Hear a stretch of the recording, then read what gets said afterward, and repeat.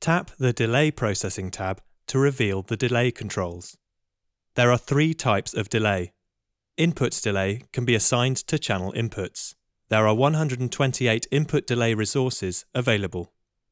Output delay can be assigned to channel direct outputs and main, track and aux outputs. There are 128 output delay resources available. Path delay is available on every path and can be moved to different positions. Path delay can be used in combination with input or output delay. Each delay block provides up to 2.73 seconds of delay. The delay value is adjusted with the slider control and switched on and off with the switch. Nudge buttons adjust the delay in steps. The button beneath toggles the delay units between milliseconds and frames.